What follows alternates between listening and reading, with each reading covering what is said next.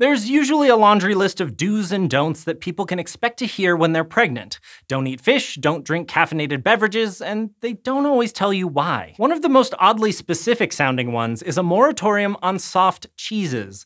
And there's actually an extremely good reason for it, although the focus shouldn't necessarily fall on camembert. A number of processed foods, including but not limited to soft cheeses, can harbor the infectious bacterium Listeria, and it's a serious danger to fetuses. Listeria monocytogenes is a common bacterium found in a huge variety of places, including water, soil, raw produce, processed foods, and even feces. It's actually a pretty uncommon infection in the general population, but one exception is pregnant people, for whom it's nearly 20 times more common. A lot of changes happen to your body during pregnancy, and this includes your immune system, specifically a reduction in cell-mediated immunity. This system includes multiple defense mechanisms that don't rely on antibodies. Instead, it's mediated by specialized cells. This type of immunity is important for detecting and destroying cells in your body that may be infected with viruses or bacteria. Your antibody-based immunity, on the other hand, makes those antibodies in response to viruses or bacteria in the fluid outside of your cells. But your body shifts away from cell-mediated immunity during pregnancy to allow a tiny human to grow inside of you. This ensures those well-meaning immune cells don't detect the fetus and treat it like an unwanted intruder. Although Listeria infection is far more common in pregnant people, symptoms tend to be very mild. This is because Listeria is a unique bacterium with a sneaky way of getting around that doesn't get your antibody-based immune system all riled up. The bacteria basically trick the cells in your gastrointestinal tract into engulfing them. Once inside a cell, Listeria multiplies and pushes against the membrane, eventually pushing straight through into neighboring cells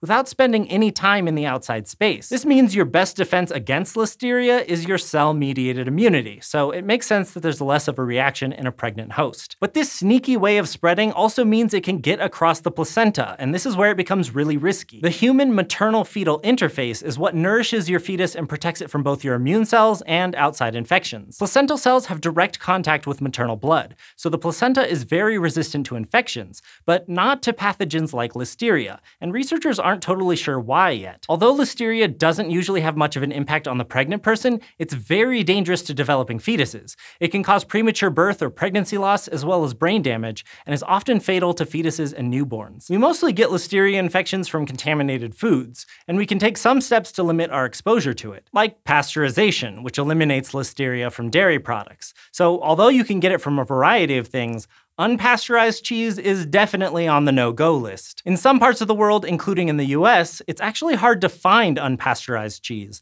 but Listeria has also been found in pasteurized soft cheeses thanks to manufacturing issues. Soft cheese gets a lot of attention when it comes to Listeria risk, but there's actually a wide range of dairy products, cold meats, and other processed foods that are vulnerable to contamination. Recent outbreaks of Listeria have even been linked to unprocessed foods like raw sprouts, celery, and melon. Like we said, Listeria is super common, and it's also behind the prohibition of stuff like hot dogs and deli meats for pregnant people. So to be on the safe side, it might be a good idea to just avoid the deli counter for the duration of pregnancy. Thanks for asking, and thanks especially to our patrons for supporting this episode. Patrons have a chance at getting their questions answered in episodes like this one. So if there's something you're itching to know, consider becoming a patron at patreon.com/SciShow.